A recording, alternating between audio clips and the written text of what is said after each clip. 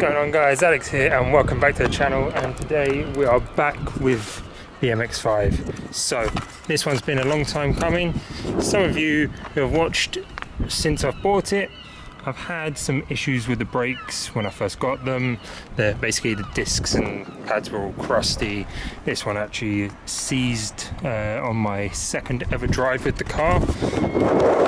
Obviously the wind decides to pick up now. Hopefully it's not too noisy. I am testing out a new camera, so hopefully the camera quality is a lot better, as I know there were some issues with the previous camera with video being shaky. I've not set up the nice mics just yet, but this is all a test. But yes, let's not get distracted. Today is brake day. So bought the car back in September, found the issues pretty much straight away. Bought the discs, bought the pads, all upgraded stuff, which I'll show you in a little bit. But one of the rear calipers was just delayed for some reason, and just delayed, and then just there wasn't an ETA on it, so I ended up getting a different rear caliper that's basically the exact same thing anyway. So they have arrived. They've all been painted by Sam, so I'll leave his details down below. He does all my paint work. He's been used on the channel many times, but yeah, so now it's time to get this inside, get the brakes all set up, and show you what is going on with the car. And we'll finally have a nice braking car. Alright, this is what we're going to be fitting today. So this is the front caliper setup, rear caliper setup. So I've gone for the IL Motorsport 4 pots. Got some new lines, got some EBC discs, torque pads. Have a look in there. You can see the pots, and I assume that's going to be cooling related. So as I mentioned, Sam's painted these for us, and he's done an amazing job as always. Got RBF 600 motor fluid, so we're going to be flushing out everything that's in here, and at least that way we know what's inside. Rear calipers, they're more of a standard setup, just brand new, because again, these are 30-year-old and looking definitely worse for wear.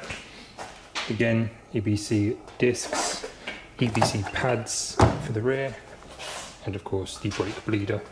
So that's going to make our life so much easier. So it's pressurized. It'll just help with bleeding all the new fluid throughout the system a lot quicker and easier. So car is up in the air, wheels are off. Just wait for the boys to turn up, and then we can crack on. Alright, so working on the rears first. Calipers are off, handbrake cable is released. Disc.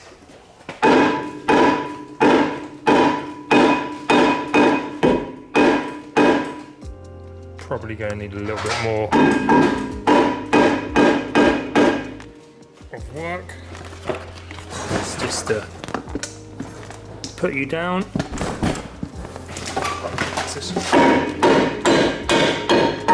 Oh, that wasn't too bad. To be fair, this disc is a lot more efficient than that one. Yeah, this is on the broken side here. Yeah, alright, so just to show you, this is the driver's side rear, inside, whereas if we go around to the passenger one, that's the inner side of the disc. As you can see, it is doing nothing. So this side's all off, calipers off. To be fair, don't want to jinx myself, but seems to be going fairly smooth for now. Alright, ceramic grease on the hub, so that it just makes life a lot easier going down the line.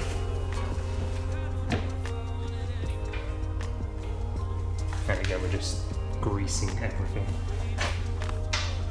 So I've got brand new dust shields as well, but they require the bearing to come off, so we're going to be doing that when we do the overhaul of all the underneath. There's no real gain of changing them right now, it'll just be nicer looking, but again, we're going to be sorting out all this rusty crustiness, so that can all be done together then, and it's all new all at the same time. Oh, somewhere there.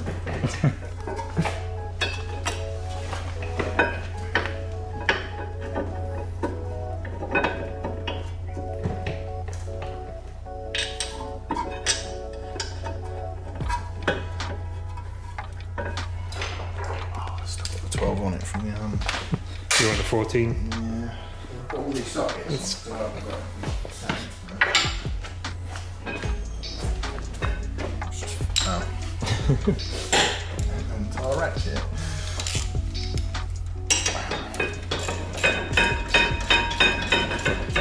While he's doing that, here's the caliper, and of course we've got the handbrake mounting point. Extremely effective one pop. So I've got all brand new banjo bolts, washers, all sorts. So these are the brand new bolts with dust shields, but again, they're not being fitted right now. I don't even remember where I put them. Ah, there they are. So yeah, I just thought spend a little bit more money, get all new everything, that way sort of a bit more safer and secure. And again, for the fronts, because it's just, again, that little bit of peace of mind stuff, knowing that everything that's going on in the car is fresh, it's new. In theory, it should be better than 30-year-old hardware. They're in the hole. What did he say? I think that literally just started as you. Did it? So again, just greasing everything up, because Well, sliding pin needs look at that finger work. Those dust boots do not like being on, do they? No, they literally just, you look at them when they fall off. Yeah, literally. Try not to scratch your lovely no gold caliper. All the bling bling.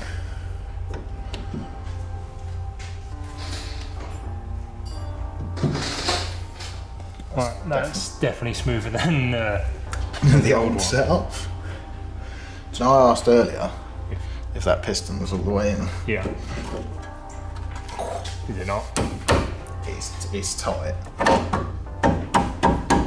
But I think it is. It's just obviously brand new everything, isn't it? Just look Yeah, I suppose, yeah, it's brand new disc, brand new pad, so it's going to be... trying to think when to grease that up. But we'll get that on there. Oh, do you know what I've done? What? Ah, Let's put them in. MW springs. They give you a... Oh no, they didn't. I thought there was a third one in there. Like, they know it's going to ping across the workshop. Here's another one for your troubles. I reckon. Brakes on. Right, that's what we think. So if anyone watching knows why the rear lights are on, the brake pedal is depressed. Yeah, it's a brake pedal. But That's the only thing we could think of. without ignition. Yeah, Without ignition. yeah. There's no I think it's keys. just old. That's That's what I'm going to go with. I was about to say you're killing your battery. Ah, beery. Or it won't. Hang on.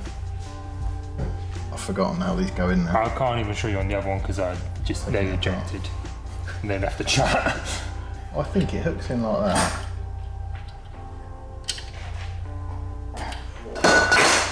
That sounded good. What did you just stand on? Brake caliper, brake cleaner. Just see a little bit of gold paint flake off, so that's always good. Oh, that was it. No, because then... I can't remember. or not. Thought that was in, but...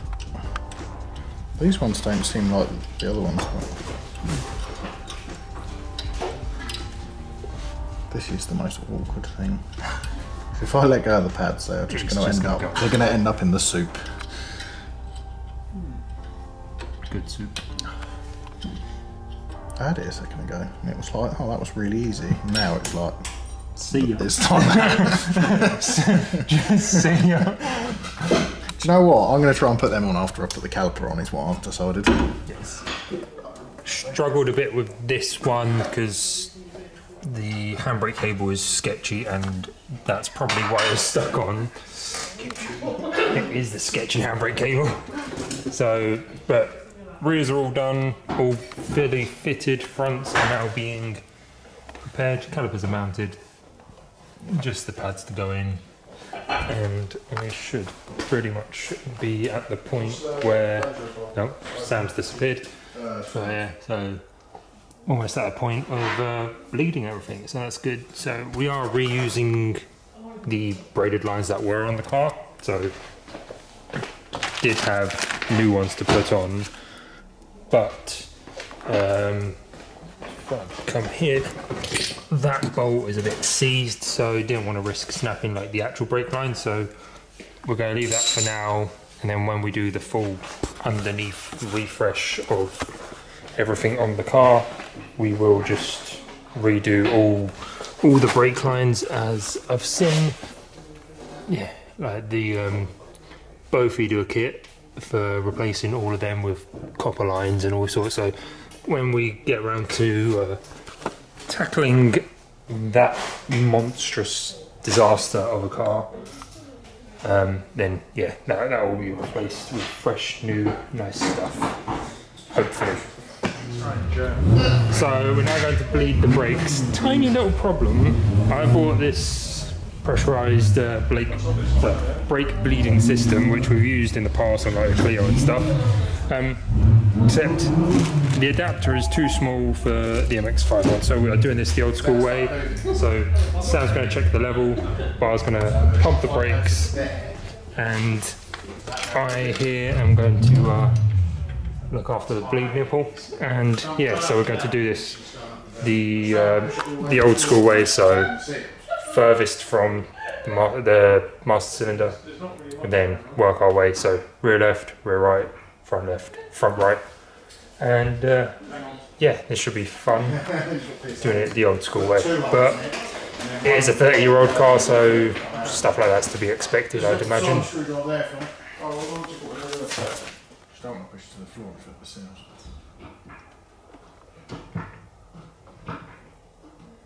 Happiest chap.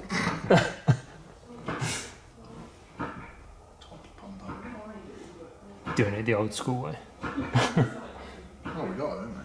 Oh, that coating's gone everywhere on that disc. Yeah, well, it's not a coating, it's paint, isn't it? Yeah. What you've basically done, well, what's basically done is put solvent on it and just spread it around for fun. Yes. Minor issues.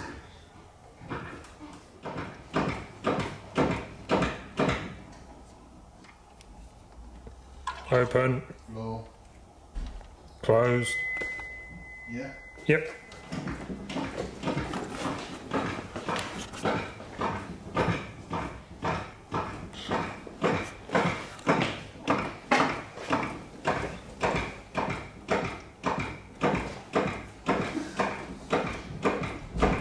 Hold in. Open. Floor. Closed. 6.5 hours later. Alright, so the car is now back outside. We've done a little bit of running up and down the road just to see if there's any issues. So this one was binding a little bit, but it seems that driving has sorted it out a little bit, because again, at the end of the day, it's brand new discs, brand new pads, so there's a lot of thickness. And yeah, so it's just going to be a case of actually using the car. The fronts, however, the pads look like they're going to be quite dusty, so I'm going to keep an eye on that. As you can see here, the wheels were kind of cleanish, and obviously the calipers are already no longer very gold in comparison to the rears. The rears, they've not really done much dust, but yeah, overall it's all good. There is a little bit of like pedal travel, so when you brake, it's a case of like just moving nothing, and then all of a sudden they lock up. But again, just going up and down the road a couple of times, just starting to bed them in, the pedal feels already getting a lot better. So yeah, I reckon it's just going to be a case of just using it for a little bit. So put some miles on it, bed through the pads, bed through the discs, because obviously everything is all fresh, everything is all brand spanking new. So it's going to take a little bit of little bit of work, but yeah, so that's it for this video. Hope you guys have enjoyed. I will do a follow-up video on the brakes. Telling you, these seagulls just decide to squawk like at the worst times. But yeah, I will do a follow-up video on the brakes once they're all bedded in, what they're like, because obviously now the rears are still basically, like I mentioned, very standard spec, but they're brand new, so don't have to worry about that. Whereas the fronts are now 4 pots rather than just a single pot, so they should in theory be a lot better. And from the little testing we've done, like it does just stop. Really? Can you shut up? No. Okay. But yeah, so the next video on this, probably going to be installing the front jacking bar, which I've now got back powder coated, all that kind of good stuff. Started to buy up all the stuff for the underneath, so again that's going to be I've got like the subframes and stuff like that I need to go and send to get powder coated. Need to start buying like the arms, exhausts, all of those bits, various bolts, various hardware, and just sourcing everything all together so that we can sort of like do it all in one go. Well, that's the plan. Kind of hoping that it works out quite nicely, but only time will tell. But yeah, hope you guys have enjoyed it. If you have, make sure to drop the video a like. Let me know down below what you guys want to see me do, and as always, if you've got any suggestions or recommendations, let me know. And yeah, make sure to subscribe, as there is plenty more coming with this. Clio, as you can see, is still here, so I just need to decide whether to try and sell it or whether to put it somewhere, storage, and just keep it as having a track day car. So yeah, I'll catch you guys in the next video.